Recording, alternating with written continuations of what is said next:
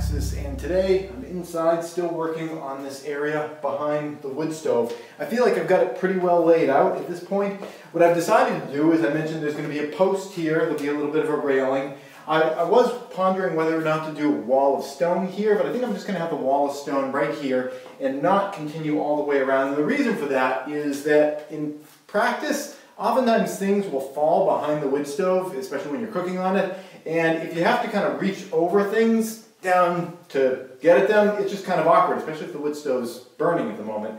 If I have a little railing with some balusters here, you'd be able to just reach through and you can grab whatever might have fallen. So I think I'm going to go with that approach. So this is going to be the stone area. I've got vertical 2x4 studs on the back here.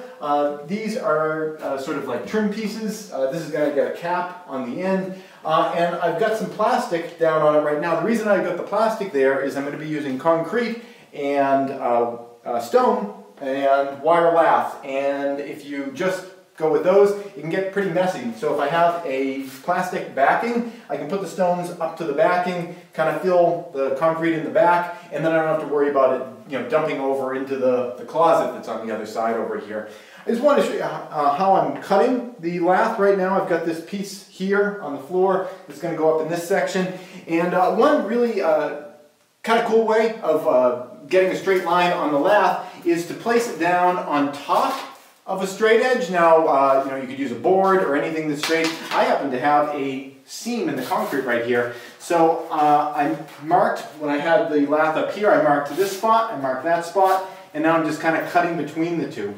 Behind me, you'll notice this, the plumb bob here.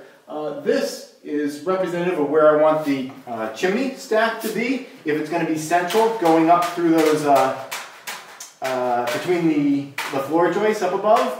And it kind of shows off how well the layout of this air intake turned out. If you guys remember back when I was putting in this air intake pipe, it starts over there, it goes along the foundation, and then cuts over here at a 45-degree angle. And if you recall, my concern was that I didn't want it to be too far over, because I didn't want it to be inside of this wall. And obviously I didn't want it to be too far this way, because then it would push the wood stove over. And the placement of it is really pretty perfect. If this is where I want to have the chimney stack, and this is the wood stove, this is about, within like an inch or two, certainly, I think even less than an inch. This is a perfect spot for where that needed to be. I originally wanted to have it just a little bit further back, but I sort of cheated it out this way because I just didn't want to accidentally have it be under this wall. As it turns out, I didn't need to cheat it out. If it had been right here, that would have been just fine. But yeah, I noticed that yesterday. I was like, oh wow, that really worked out perfectly. So anyway, we've got the section of wire lath chopped up. This is some of the stuff that I kept, that I did not return to Home Depot when they tried to make it so I couldn't return anything. And this will fit right up in here. Now you notice I've got it a little bit high. I'm going to kind of fold it and tuck it up on the inside, and this side is going to kind of get folded over and attach onto there. But the wire lath will give the concrete something to grab onto when I'm putting the stones in. And I'm going to attach the wire lath with some screws and some washers right into the studs back there. So this part is going pretty well, and as soon as I get this area done, I can try to get the wood stove install people to come in, and I kind of can do it myself, but I just want to make sure that we follow all the regulations about clearances.